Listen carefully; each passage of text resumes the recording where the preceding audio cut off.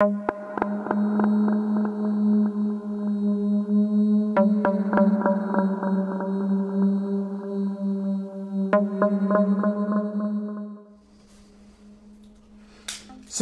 you've given up drinking dairy milk because A, you care about the planet, B, you care about the cows, C, you're a vegan, or D, milk in glass bottles is too expensive and milk in plastic bottles, well, it's in plastic.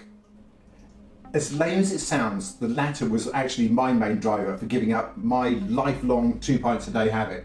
But seriously, if you have swapped dairy milk, oh no, not that, this, for almond milk, and you've done it because you care about the planet. Actually, even if you've done it for another reason, but do still care about the planet, and let's face it, everyone should, then this video is for you.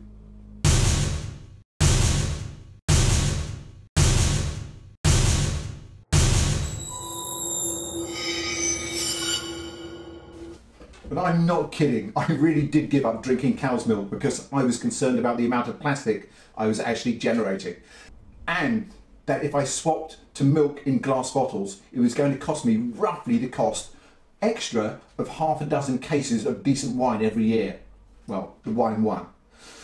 But in putting together a video on the subject, which you'll see here, which must be one of the most hated videos on YouTube, my eyes were open to other issues, which you can discover, well, by going here. But anyway, we are not talking about dairy milk today. Oh, not again.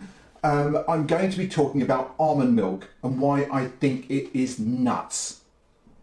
Coming up, I'll be comparing almond milk to Pol Pot and cow's milk to Hitler, and talking about kamikaze bees, which all ties into 4 really good reasons that you may not yet know as to why almond milk is seriously bad for the planet.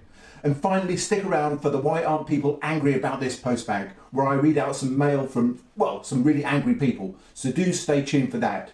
But if you don't have time to watch this entire video just now, why not, after wiggling the like button, subscribe to my channel and check back later.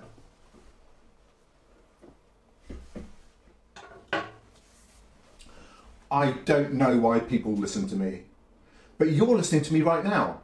But I don't want you to listen to me. I want you to listen to the science. I don't mock you, Greta. I've actually stolen that from Greta Thunberg. Thunberg, I think you say. But anyway, seriously, let me give you some facts rather than science. In science, a fact is an observation that's been confirmed so many times that scientists can, for all intents and purposes, accept it as true. But everything in science comes with a level of uncertainty, so nothing is ever scientifically true beyond a shadow of a doubt. So, let's start here.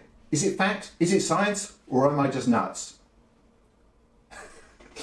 All plant-based milk alternatives are better for the planet than cow's milk. And all plant-based milk alternatives are better for cows than cow's milk. See earlier video. Although this week's postbag comes from a lady who thinks otherwise, so do stay tuned for that. But back to almond milk. The greenhouse emissions to produce a litre of almond milk is less than 1/3 of the emissions to produce a litre of cow's milk, so that's good. In fact, when it comes to CO2, if you were to drink this litre of milk in the same field where it is produced, almond milk beats each of rice milk, oat milk and soy milk. This is how it stacks up. To produce 1 litre of dairy milk, it takes 3 kilos of CO2. Rice milk takes 1.2 kilos of CO2. Soy milk takes 1 kilo of CO2 and oat milk 0.99 kilos of CO2. And in first place, we have almond milk at 0.7 kilos of CO2 per litre of milk. So it sounds great, doesn't it? It does. This is actually fact, not science. But here is the rub, well, one of the rubs, so don't switch off yet. That only works without the air miles, i.e. you actually have to drink it in the field where it is produced. Otherwise, you have to add the air miles, and since 80% of the world's almonds are grown in California's Central Valley in actual fact, so unless you live there, you need to ask yourself, how far away is that from you? For me, that's over 5,000 miles. 5,000 miles for a pint of milk. And if you do live in California, you might be interested to know that roughly 10% of the water in a state with a perennial and serious water shortage is used to grow almonds.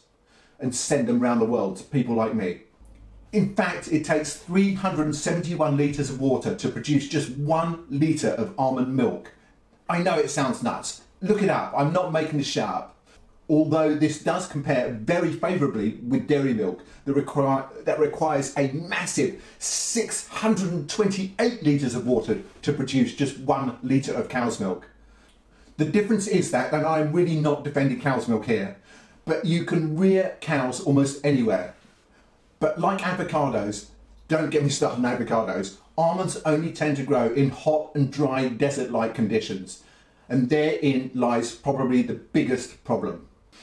But let's be honest about these favourable comparisons with dairy milk. Will you stop doing that? It wasn't funny the first time.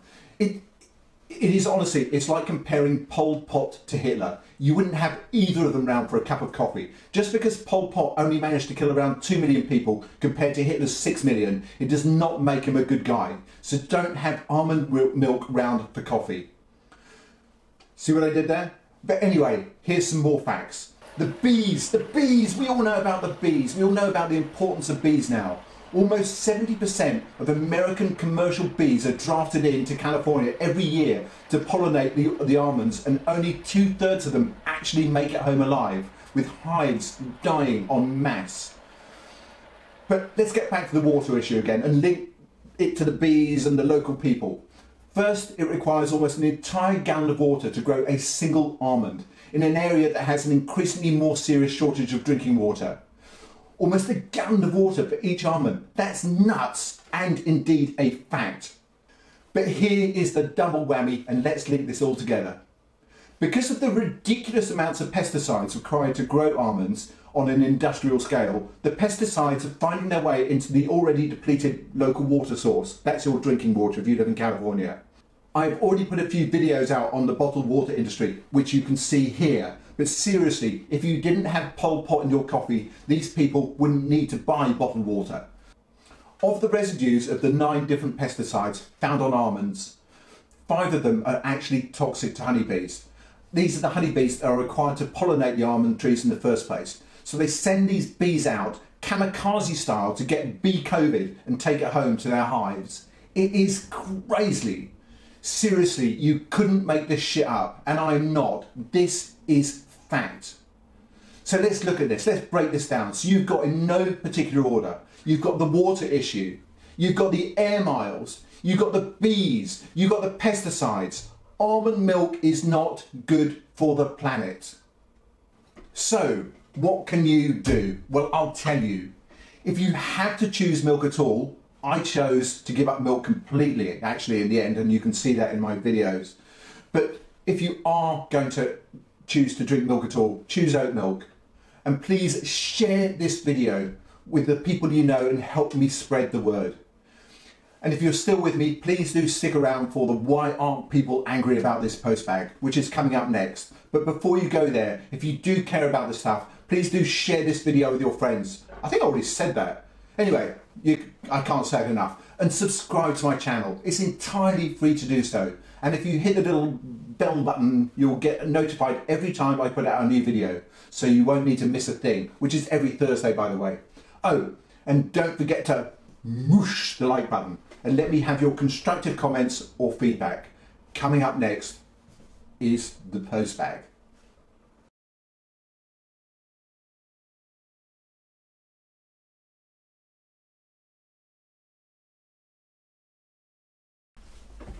I get lots of messages. I do. I get lots of mail, and some of it's good, some of it's constructive, some of it's so long and detailed it would take me an entire video just to read one of those out.